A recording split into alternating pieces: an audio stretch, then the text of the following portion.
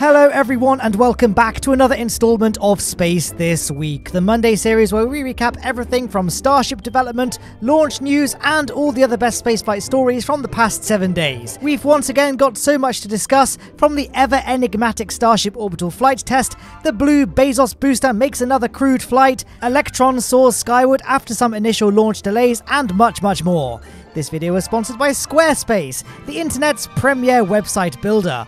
More on them a little bit later on, but first, let's kick things off with Starship news. Towards the beginning of last week, the biggest speculation from Starship watchers was the test campaign of Booster 8. With Booster 7 still apparently out of action, our expectations were that Booster 8 would be rolled out for cryo testing and all that, while SpaceX either repaired or condemned Booster 7. But then, all of a sudden,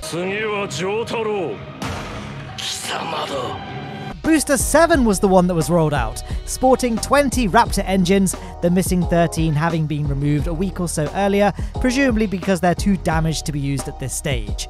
Elon Musk gave us a little snippet video as well. Starship Gazer supplies us with this great image of the booster being lifted into the orbital launch mount late on Saturday. The plan, in Elon's words, is to test the booster using the outer ring of 20 engines, hopefully without exploding this time. This means that we have not just a Ship 24 static fire on the cards very soon, but also potentially a super heavy static fire as well. It's all systems go.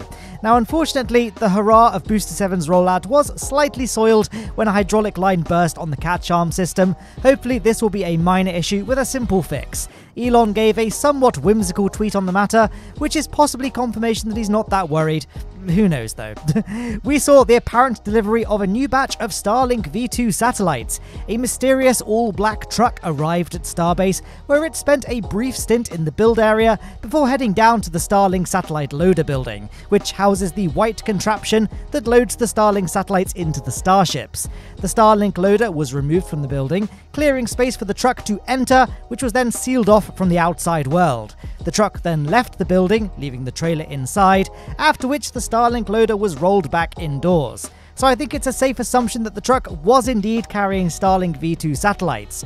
Crews also began to paint the Starlink loader building white, both to presumably match the colour of the Starlink loader and also, more importantly, to help reflect light and, crucially, heat away from the building. We saw the new Raptor work stand quickly taking shape at the launch site. The platform itself was lifted off its support frame and placed onto the ground. Crews were later seen cleaning it and applying some form of sealant or protective coating to its top surface. SpaceX 3D Creation Eccentric created this great animation showing how this stand works. It folds up so that it can get underneath the launch pad, and then these two wing pieces fold up to allow it to fill the space. Speaking of the launch platform, crews continue to clean it and make minor repairs following the Booster 7 spin prime explosion, though thankfully so far all the damage appears to be superficial without any major structural compromises. An eagle-eyed Lab Padre viewer caught this test here. SpaceX did a brief test of the water deluge system underneath Ship 24 on Suborbital Pad B. Hopefully an indicator that a 6-engine Raptor static fire test is upon us very soon. Now take a look at this shot by C. Nunez Images here. Do you see it? No? Come on, it's right there. It's subtle, but it's pretty big. Is it a bird? Is it a plane? It's Squarespace, the internet's #1 website building tool, who have once again sponsored Space This Week. Squarespace is an amazing tool that allows you to create your very own professional website, even if you have zero knowledge of web design, coding, art, etc. Even the least technologically gifted people can use Squarespace. Just pick a theme for your website, peruse the extensive list of pre-designed templates that have been put together by professionals, and then away you go. Change anything and everything about the site to make it truly personal and tailored to your needs. And if you ever feel a little bit lost, then Squarespace has you covered with a huge range of easy-to-digest tutorials and guides. Squarespace websites aren't just a superficial affair either. Their powerful tools allow the creation of sales pages, email campaigns, and more. If you're a business owner, musician, graphic designer, or anyone else trying to carve a place in the world, then you need a website. And why not make things easy with Squarespace? You don't even need to pay up front. Just make an account and get started right away. And then, once you're ready to go live, head to squarespace.com/MattLowne to save 10% off your first purchase of a website or domain. Go on, Follow that link in the description. Take the leap. Greg Scott has once again taken to the skies over Florida to give us all some amazing aerial shots of Starbase Kennedy. Beginning with this overview shot, as you can see, as the weeks go by, the Star Factory building continues to spring up at a monstrous pace. It looks like the skeletal framework for this building here is basically complete now. It won't be long before we'll start seeing SpaceX add things like the bridge cranes, walls, and ceilings at no doubt just as rapid a pace as we've seen down at Boca Chica. We can see that they've also begun painting the beams white, again, to match what we've seen at Boca Chica. Here we can see all of the components of Mechazilla, the catch arm system that will snatch the Super Heavy and Starship from the air. These chopsticks are a fair bit shorter compared with the ones at Boca Chica, and this is speculated to either be because SpaceX have continued running simulations and are now confident that they don't need the arms to be as long, or as some have speculated, it's because NASA won't allow SpaceX to catch a booster in such close proximity to Pad 39A, the only American launch pad rated to carry astronauts to the International Space Station, and therefore the shorter arms are only designed for stacking rather than catching, which is still more efficient than using a crane, so it's not totally out of the blue. Me personally, I'm 50-50, but what do you think on this? Anyway, I got a bit off topic just then. Going back to this photo, here are all the pieces. We have the chopsticks themselves, which have been flipped over since the last flyover that Greg performed, presumably so that SpaceX can work on this side of the structures. We also have the carriage that'll move the chopsticks up and down the tower. Speaking of the tower, segments 6 and 7 are looking close to rollout by now. Over at Hangar X, which is the SpaceX Falcon building, we can see 3 well-flown boosters out in the open. The cleanest one, this one at the top, is Booster 1073, which we can look forward to flying very soon in next week's Starlink mission. Be sure to hit the subscribe button so that you don't miss my coverage of this flight, and hey, if you're enjoying this video so far, then please don't forget to leave a like down below. It really helps support what I do here, and I always very much appreciate it. Now, it wasn't just Starbase that Greg photographed last week, we got some updated views of Pad 39A. As you can see, the tower is now a whopping 5 segments high, and hey, it looks like we've also got 2 new horizontal tanks. We're not quite sure what these will hold yet, but they are here nonetheless. Now, SpaceX pulled off another successful Falcon 9 launch on the 4th of August. This was the Danuri mission, which saw the rocket launch a single payload to space, the South Korean Danuri satellite. The reason why such a beefy rocket was needed for just the one payload is because this spacecraft is headed all the way to the moon. Operated by the Korea Aerospace Research Institute of South Korea, this satellite will orbit the moon to test various technologies, as well as survey lunar resources such as water ice, uranium, helium-3, silicon, and aluminium. It'll also produce a topographic map of the lunar landscape to help select future lunar landing sites. The name Danuri is a combination of 2 Korean words, Dal, which means moon, and Narita, which means enjoy. I really hope I got the pronunciation of those words right. Now, Moon Enjoyer is far better than the official English name, which is just Korea Pathfinder Lunar Orbiter, in my opinion. Its journey to the moon is just beginning. It's going to use a ballistic lunar transfer to reach moon orbit, and it'll perform at least 3 highly elliptical orbits of Earth, each time increasing its velocity and apogee until it reaches escape velocity and initiates a trans-lunar injection. The Falcon 9 first stage completed its voyage slightly faster, touching down on the drone ship Just Read the Instructions shortly after liftoff. While on the subject of rockets with reusable first stages, also on the 4th of August, we saw the launch of the Blue Origin New Shepard 22 mission. This was the 6th crewed flight of Blue Origin's New Shepard launch vehicle, which once again sent its passengers hurtling to the border of space, where they enjoyed a brief stint in microgravity with panoramic views of the Earth below them. Among the crewmates were Sara Sabri, who became the first ever Egyptian person in space, and Mario Ferreira, who became the first Portuguese person in space.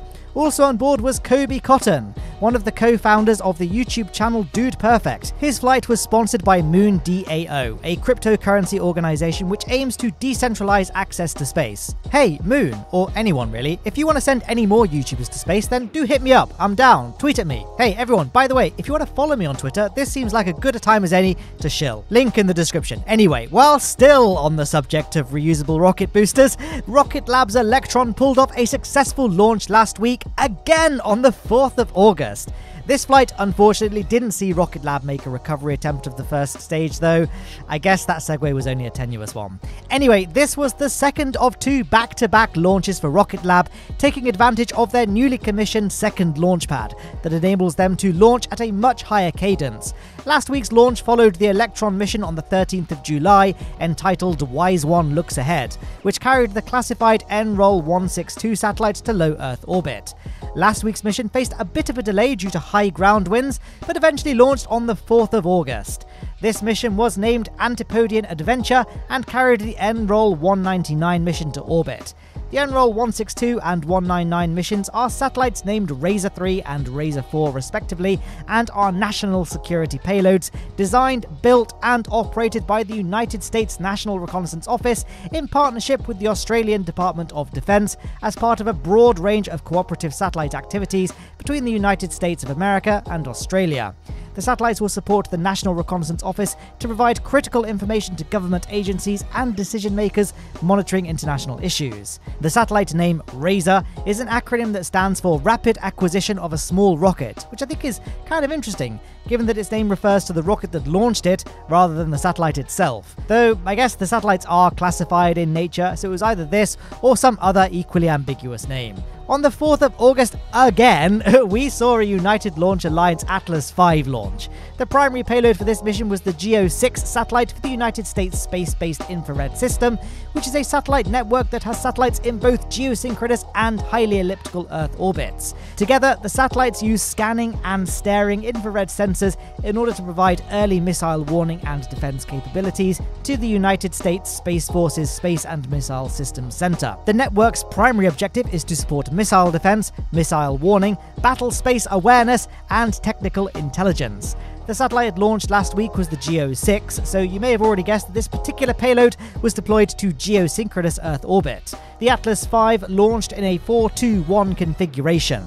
This number derives from the setup of the rocket. In this case, it had a 4-meter fairing, 2 solid rocket motors, and 1 engine on the Centaur upper stage, hence the configuration name 4-2-1. And now you know.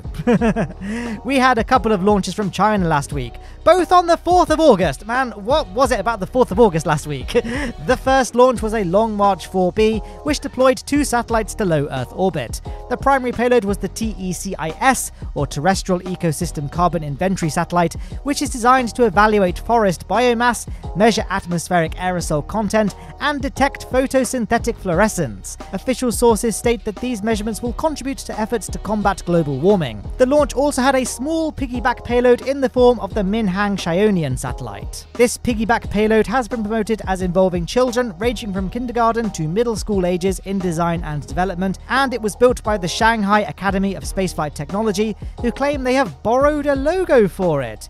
Here it is. I'm sure I've seen this logo somewhere before, but I can't quite place it. Can anyone help me out here? The other Chinese launch we saw was a Long March 2F. This launch was a lot more secretive. There is no official footage. All we have is this amateur footage of a similar launch last year.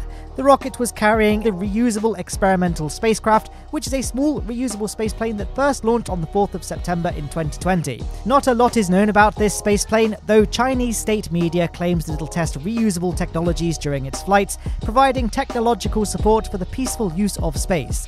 It looks to be a Chinese equivalent to the equally mysterious Boeing X-37B spaceplane. Another launch we saw last week was a Soyuz 2.1V, which is always a weird vehicle to watch, since this configuration of the Soyuz doesn't have the iconic 4 boosters surrounding the core stage, which you can see in this totally unedited and politically neutral footage. It launched on the 1st of August and it carried the Cosmos 2558 satellite, which is a classified military satellite, of which not a lot is known. The final launch we saw last week was the maiden flight of India's small satellite launch vehicle. I'm going to have to do some fancy trickery with the footage, unfortunately, to avoid a copyright strike from the Indian government. If this part of the video is blurred, then this attempt failed. Regardless, yes, this was the maiden launch of the small satellite launch vehicle. This rocket has a 500 kg to low Earth orbit payload capacity, and on its maiden flight it carried the EOS-02 observation satellite as well as a small education CubeSat. Unfortunately, a software error resulted in the final stage firing for only 0.1 seconds instead of the intended 20 seconds, leaving the two satellite payloads on an unstable elliptical orbit, and they were subsequently destroyed on re-entry. It sounds like the ISRO have already managed to identify the problem, so hopefully a fix can be made and subsequent flights will be more successful. Now, I would like to give a massive thank you to all my generous Patreon supporters and channel members whose financial support of this channel allows me to create these videos. You may have noticed I've started showing far more detailed photos and videos in the Starship segments recently, because I'm now in a position where I can afford the licensing fees for the premier videographers and photographers down in the field, all thanks to the brilliant names on screen. If you want to join their ranks, you could do so by following the links below and on screen. Otherwise, there are 2 video suggestions on screen that YouTube thinks you'll enjoy. Hopefully they're right.